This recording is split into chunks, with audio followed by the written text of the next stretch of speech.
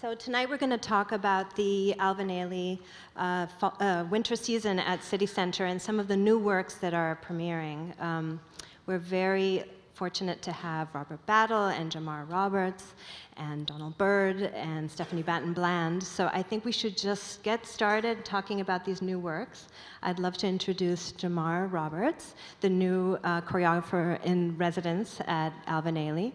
And please come up.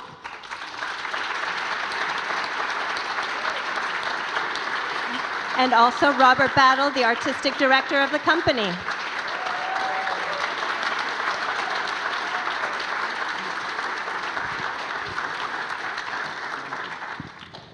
Thank you so much for coming. You're welcome.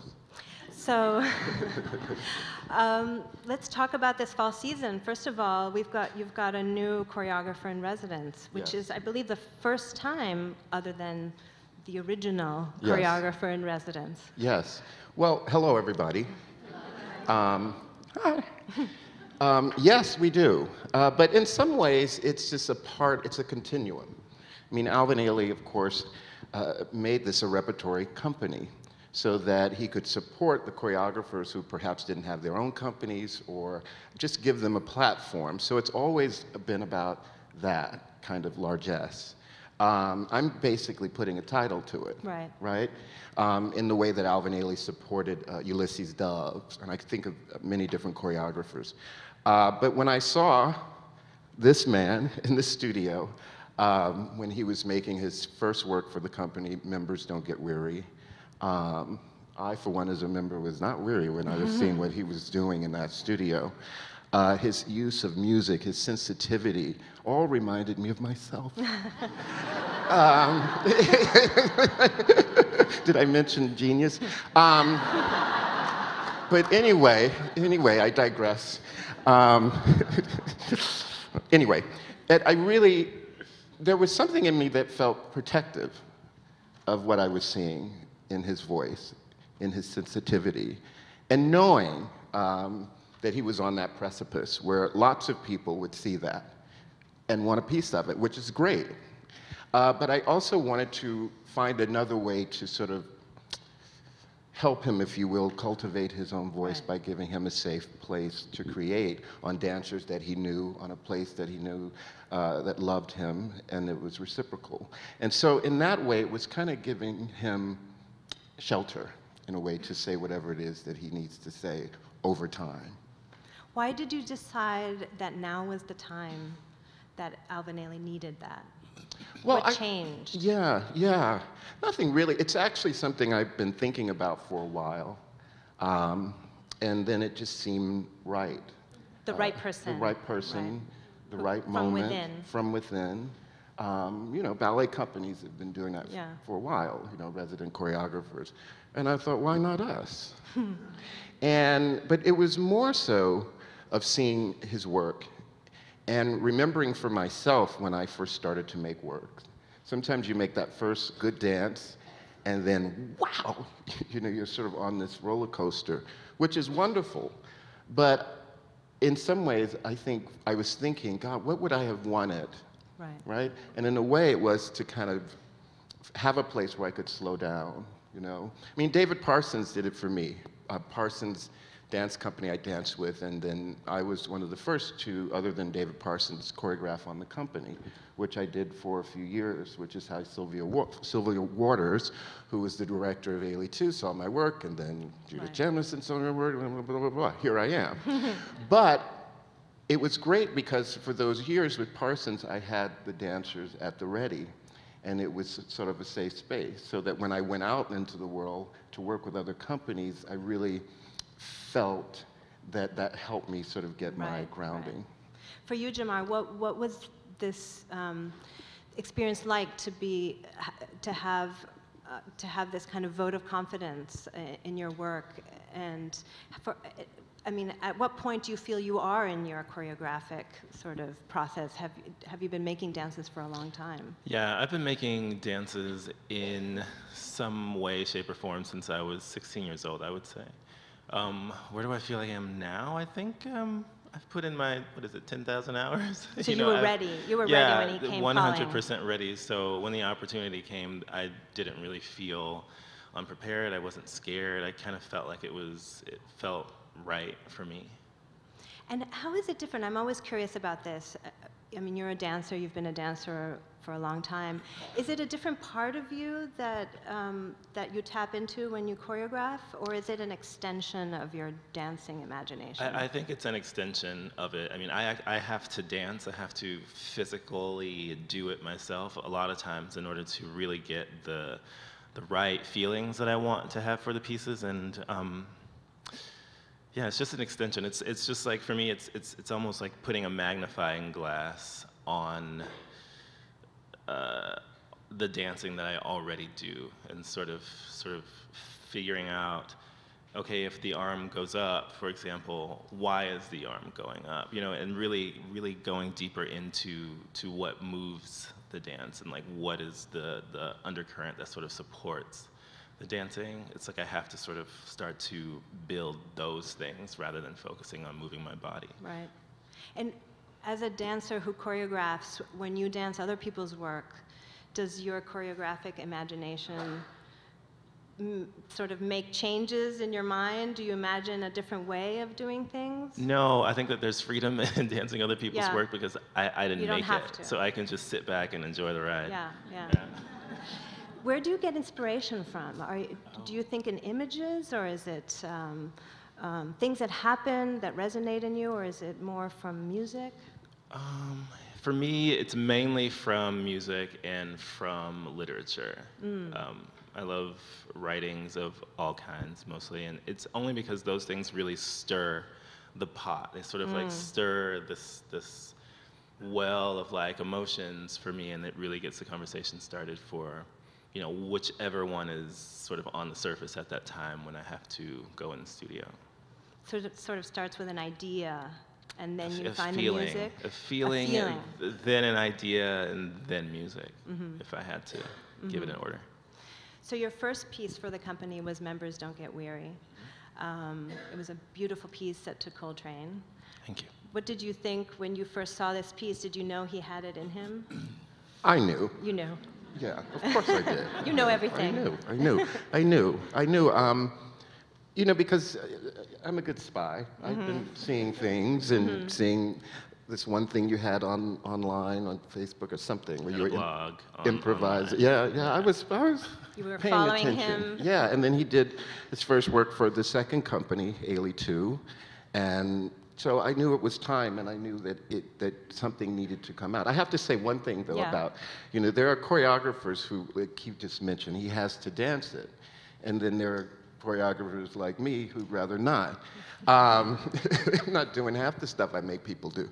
But was it always like that, though? It was always like that. Oh, yeah? I was much, but the hard thing as a dancer when you work with a choreographer who can do everything that they're asking, because sometimes as dancers, if a choreographer asks us to do something that we think is impossible, we say, oh, I don't know if that'll work, right? But then when they actually show it working, you got no cover. Yeah. You say, I just did it. Now do it. So it's amazing. It's amazing to watch. Yeah. Well, I guess we should see the first excerpt, which is a little bit from Members Don't Get Weary. Do you want to tell us a little bit about it?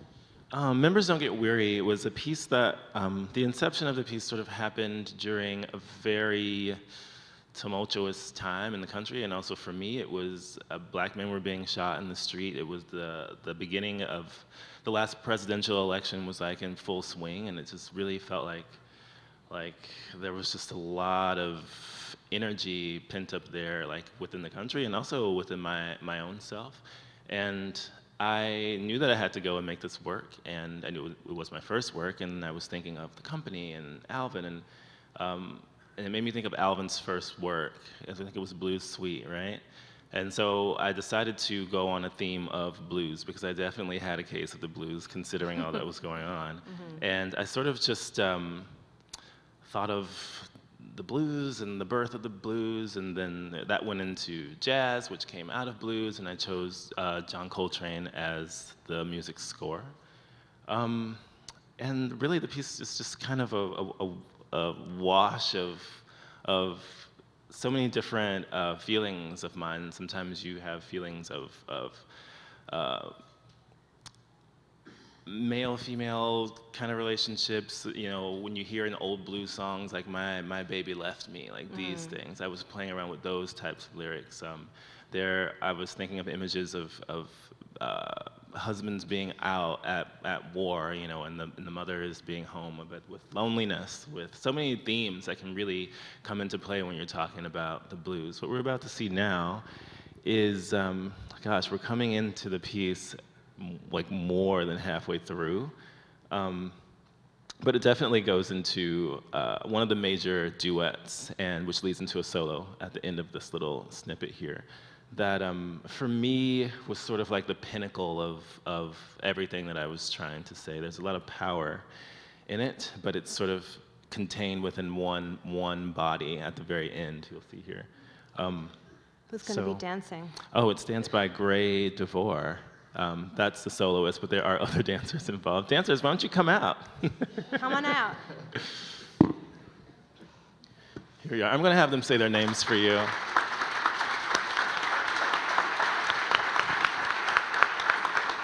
Just go ahead and tell the people your name. Hi, everyone. My name is Yannick Lebrun. Hi, I'm Jacqueline Green. Good evening. I'm Solomon Dumas. I'm Michael Jackson. Shalvar Montero. Jacqueline Harris. Gray DeVore-Stokes. Danica Paulos. Jerobam Bozeman. I just think it's really important to, thank you. I think it's really important that they be acknowledged and that they actually have a voice, like literally have a voice. Just because the work they do is it's so wonderful, and when I say it's work, it's a lot of work, and we do it all the time. It's our lives, and I'm very grateful to have worked with these dancers for, gosh, it was my second piece now. I think they were all in members, and now they're all in the piece that I'm working in now. So, okay, you get ready?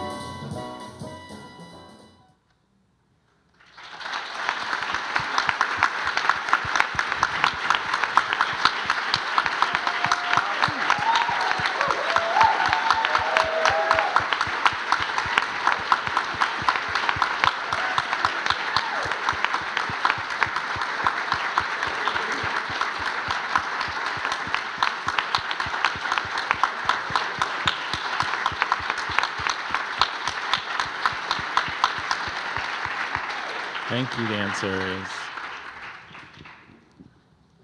It's so beautiful. Thank you.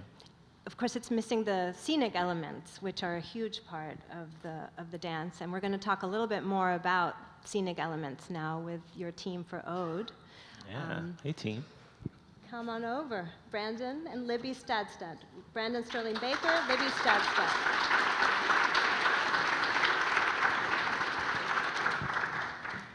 So,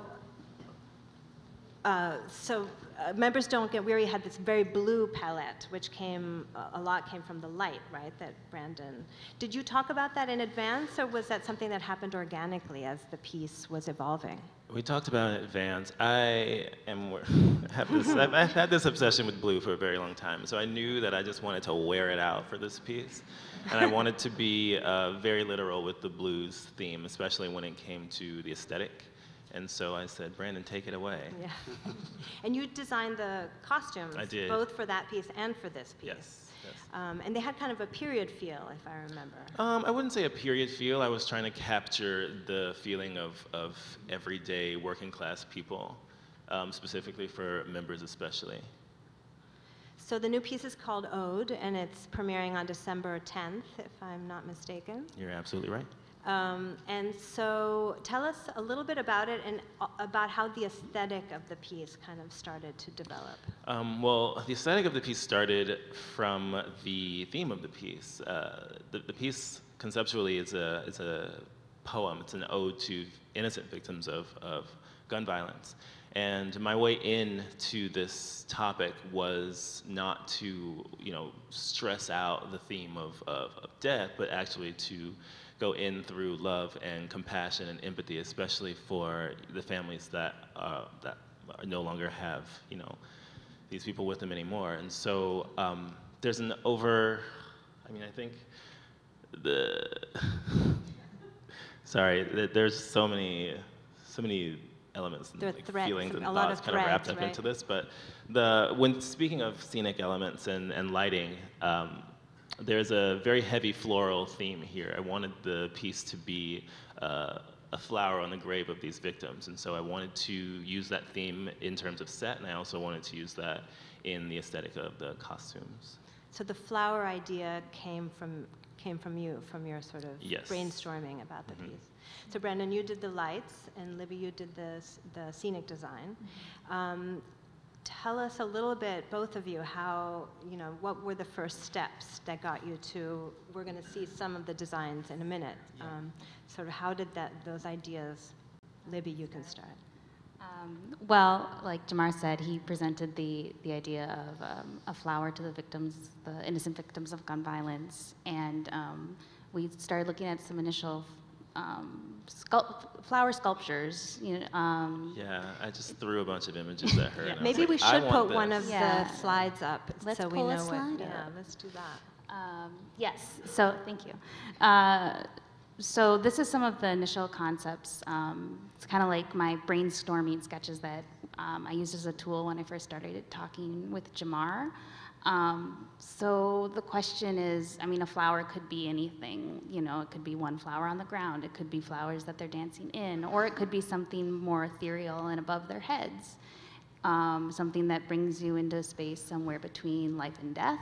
It could be anything that you want to derive from these, but you can see us kind of just playing with composition and how it also relates to, I have like little figures and just trying to see like what story that's going to tell, and also like, how much of that story we need to tell, because you can see we have like Flower Palooza up there on the right-hand side, and then realizing that less is more, and a small gesture can mean a lot more than a big one.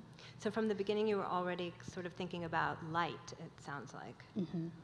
Yeah, and the thing is, Libby can show it in the next slide too, I think. The thing I love so much about what Jamar was saying is that he wanted it to be this world that was not this like stark, violent space, but something that actually still, in all of the horror, still has a lot of beauty.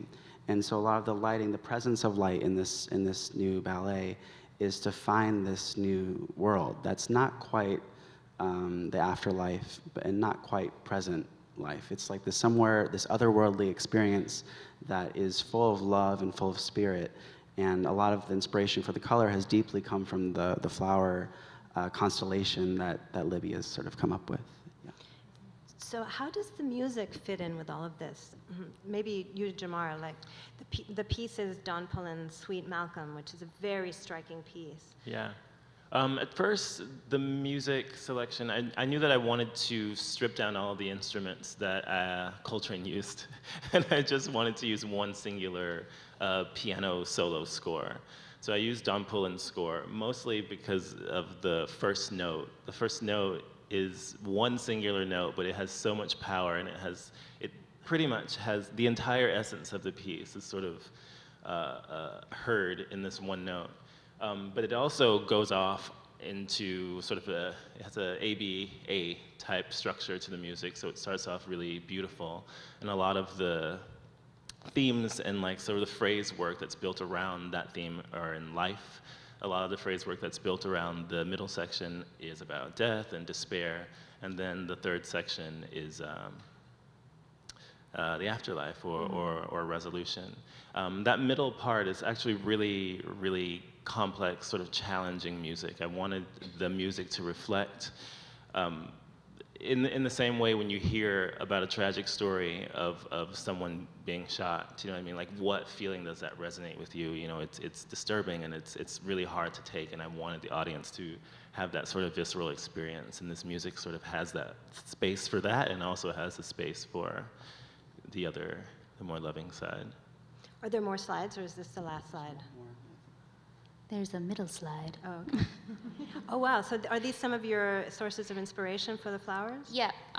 So yes, this is actually what I submitted to our fabricators, our scene shop. Mm-hmm. And so it's a flower by flower layout. So each element is very specifically laid out to create our constellation, and then next to it is the inspiration pictures that they created individual flowers from that compose.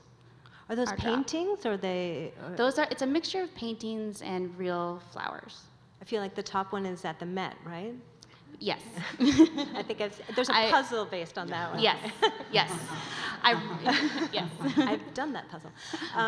That's so interesting. And the beauty of the flowers, and what is the material? Is it sort of translucent plastic, or? It's actually muslin. It's a natural fiber, wow. And then they're painted with dye, and it is translucent. So when Brandon backlights it, they'll glow.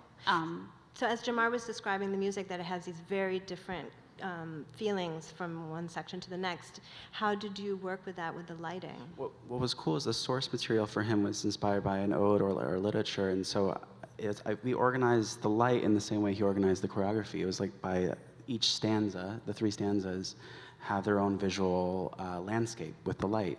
And so the first opening image is this sort of otherworldly glow from the flowers from above, and we never see the floor, ever. So just floating bodies in space.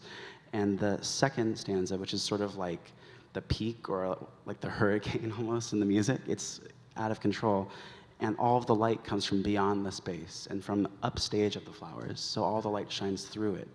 And then the final stanza, the final movement, returns to where we began, to something that's a little serene but at peace. Mm-hmm.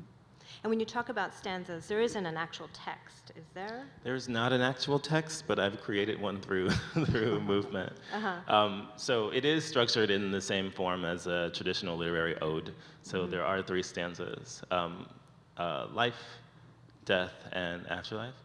And I just sort of used, speaking of the death part, the middle part specifically, I didn't want to over-dramatize or have too many affects that sort of signify, pain or death, or too many movements that sort of, literally show this type of suffering. So what I did was I wanted to strip that down as much as I can. So instead of maybe grabbing my fist like this, I sort of like took the energy of that and maybe made 3 steps out of that energy, which then turns into, I don't know, maybe arm down, arm up, and a look. Do you know what I mean? Just like I sort of wanted to because the music is already aggressive enough, so I wanted to sort of tone that part down a little bit. Right. But I consider a lot of the moves within this work more adjectives than anything. They're just adjectives. Just sort of describing an experience, or words that are describing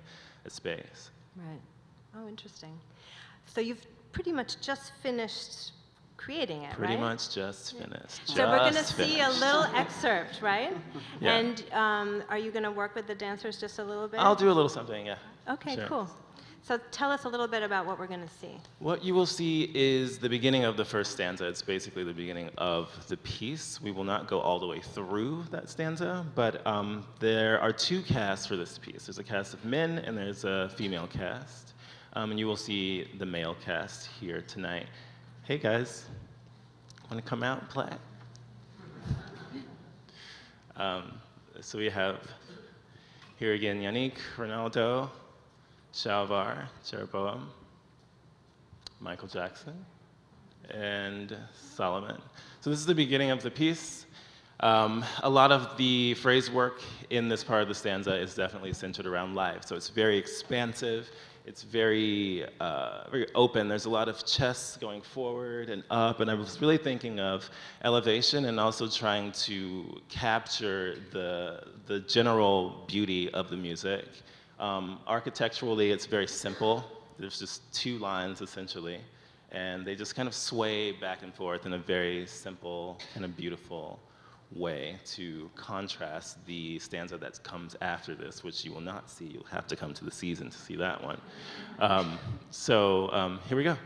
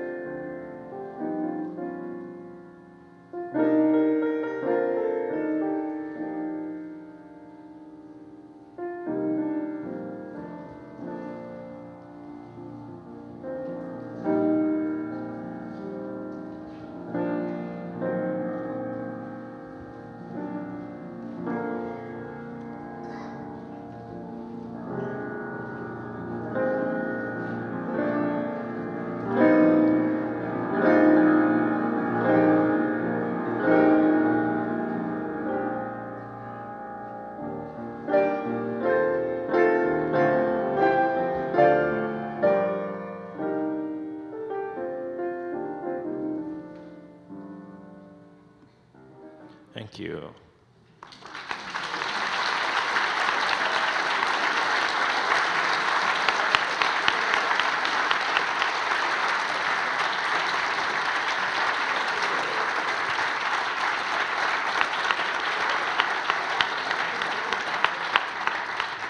Can I have Ronaldo and Jeroboam stay on the stage, please? Catch your breath, nice.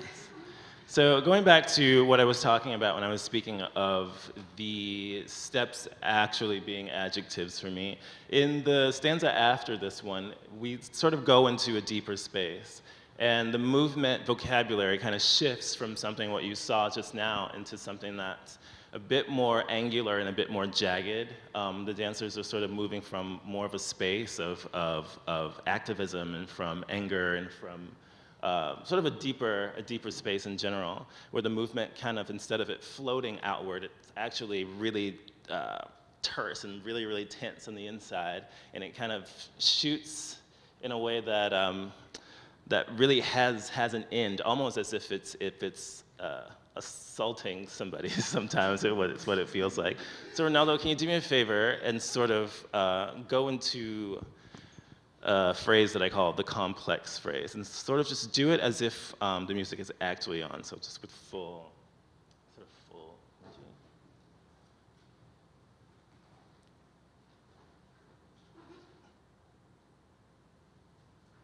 Go, go.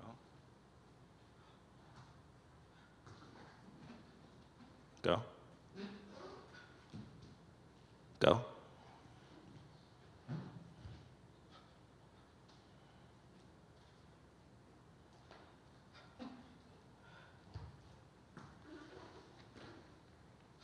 Go.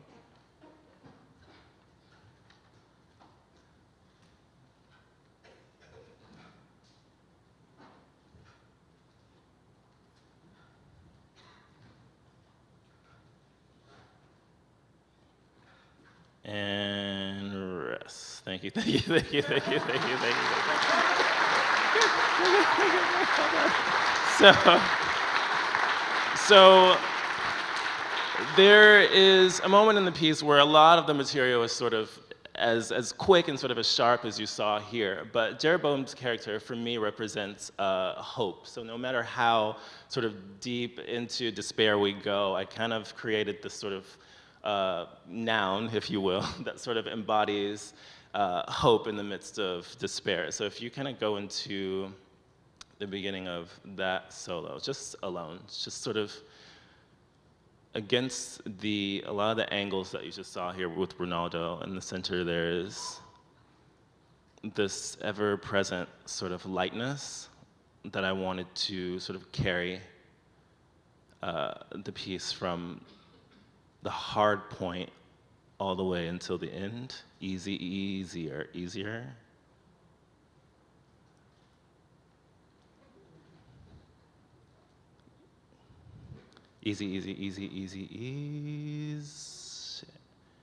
And rest. Good.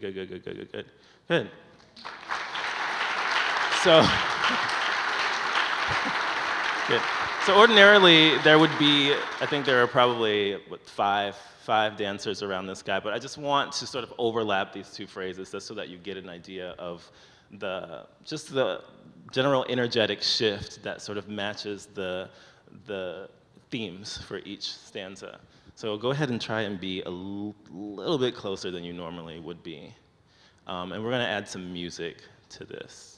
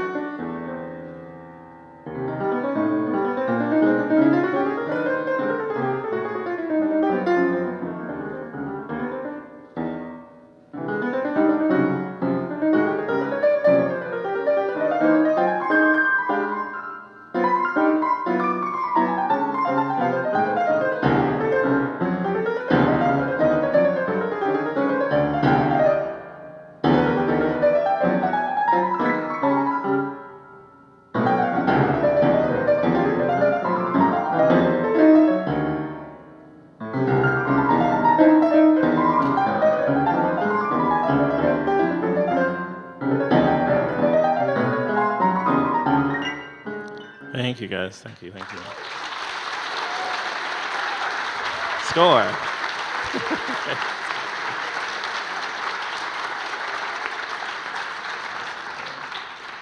Thank you, guys. It's so interesting to see the overlap, how the overlapping of the two phrases kind of adds to both. Yeah, I think the conversation had to be the hard part. One of the hard parts of choreographing to this music is that I had to sort of for each phrase, or I had to create a different theme in my mind, but all to the same music. So it was really fun to see them all sort of play out in the same space, completely different, but still catching on to the same music and really holding on to the musicality. Right. Well, let's bring on Byrd, who's also making a new piece for the season, and Stefanie Batten Bland, who has also worked with Ailey too, and made a piece at the choreographic lab. Jamar, you stay for a little, a little longer. Hello, welcome.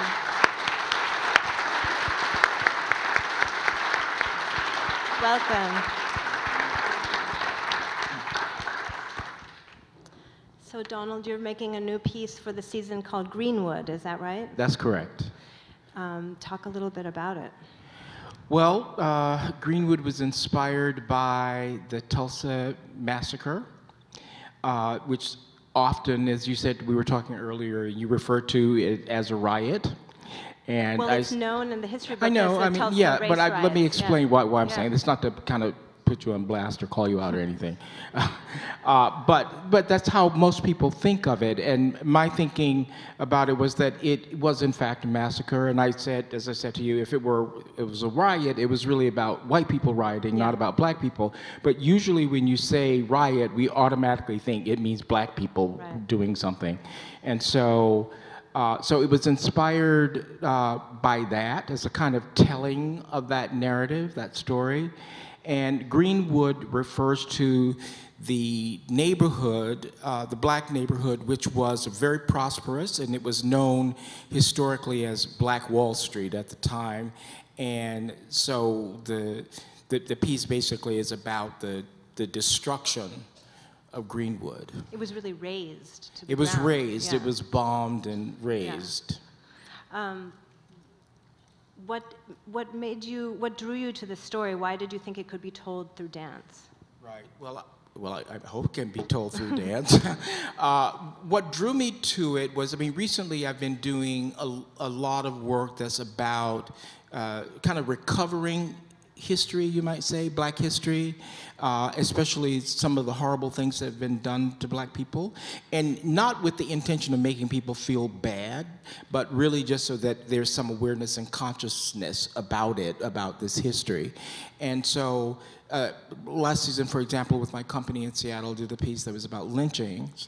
And so it's about just kind of bringing it to our consciousness, so that that we have, as a society, as a culture, that we are aware of all aspects of our history. Right. And so that's what really drew me to it. Because some of these events they're sort of something you read about in a history book. Mm-hmm. It's called the Tulsa race riots, and then we don't know that much about it. Right. These things get kind of buried under our voluminous history. Mm-hmm.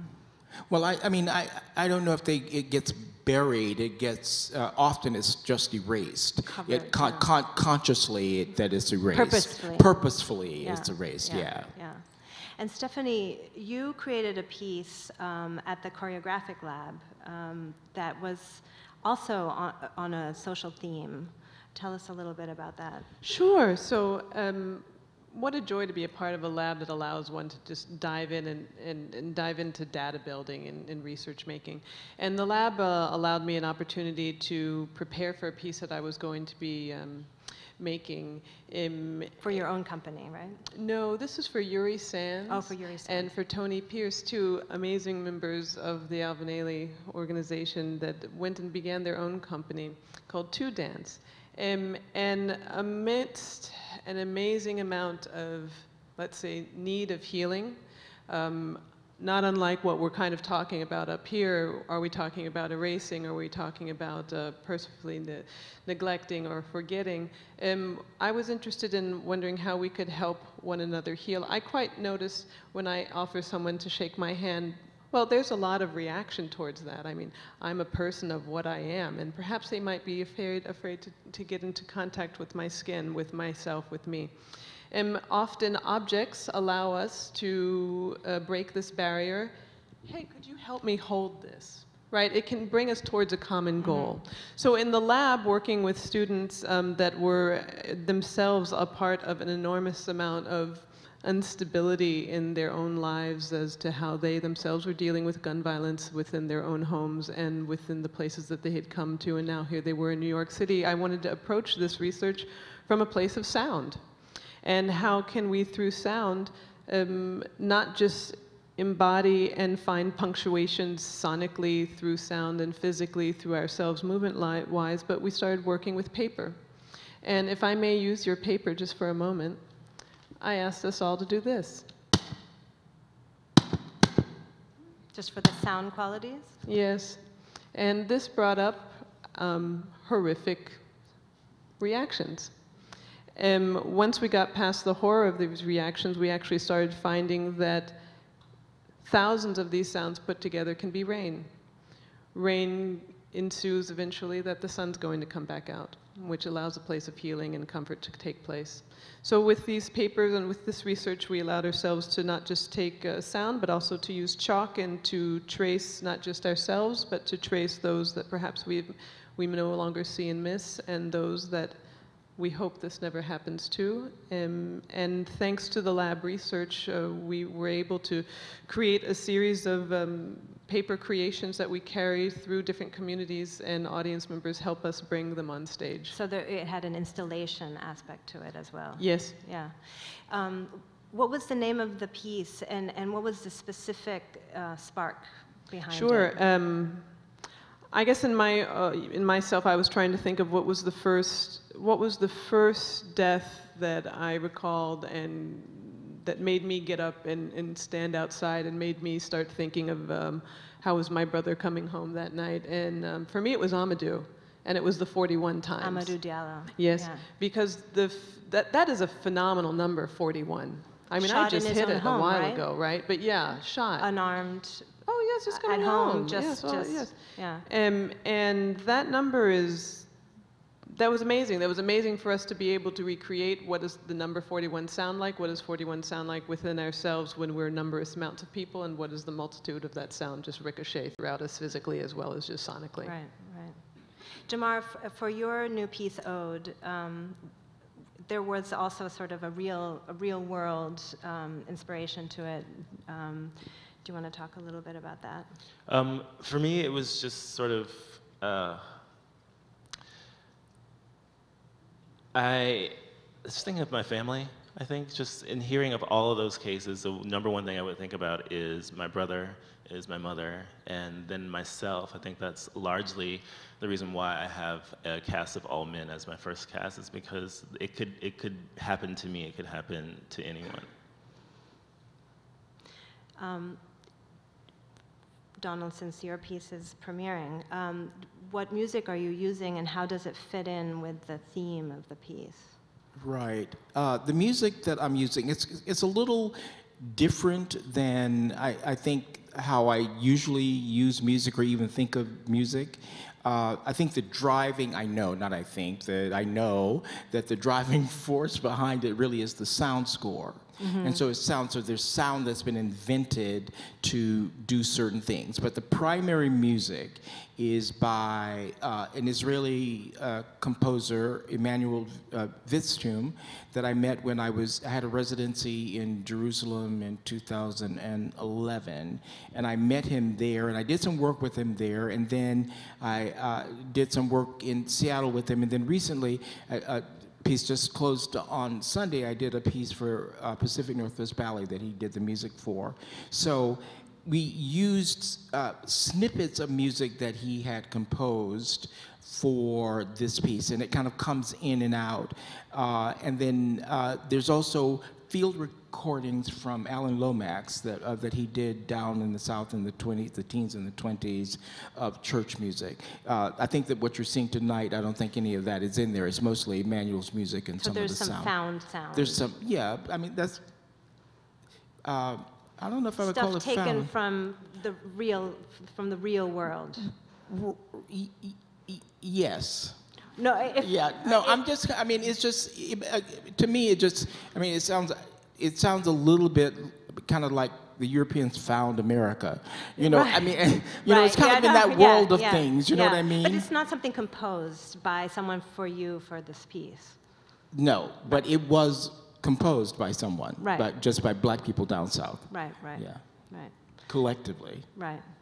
And are those recordings, is it all together in a sound score that you've put together? No, it comes, there's certain sections where it's there, and mostly where it is stuff in churches where people are singing. And do you start with the music, or do you make some of the movement without the music? I usually start from an idea, like what do I want to say? What am I after? What do I want to investigate? And what might challenge me inside of that? But it's usually the idea is something that is really where I begin. What's the idea, and how can I take that idea into a physicalized space? So what are we going to see now? And do you want to set it up a little bit? Yeah. Okay. So what we're going to see is, okay. So one of the things about the Tulsa massacre was what caused it. So what we know is that a young man named Dick Rawlins walked into a building, and there was an elevator. He got into the elevator that was run by a young white woman. While they were in the elevator, she screamed, and he ran away. That's all we really know. And so one of the things that I do in the piece is like, what are the different interpretations of that? Because there are interpretations that have kind of evolved over time and even at the time. Some say that he molested her, others, one other is that he just walked in, stepped on her toe, and she screamed, and then another was that they were in some sort of relationship, and he did something and it frightened her and she screamed. So what you're going to see is the duet that suggests that they actually knew each other and were in a relationship. So are there actually different versions within the dance itself? That's different versions, yes. Oh, wow, okay. So before we see this final excerpt, I just want to thank everyone at Works in Process, and I want to thank Robert Battle, and I want to thank Jamar, and I want to thank Ronald, and I want to thank Stefanie, and I want to thank Brandon and Libby and all of you. So on to the next excerpt.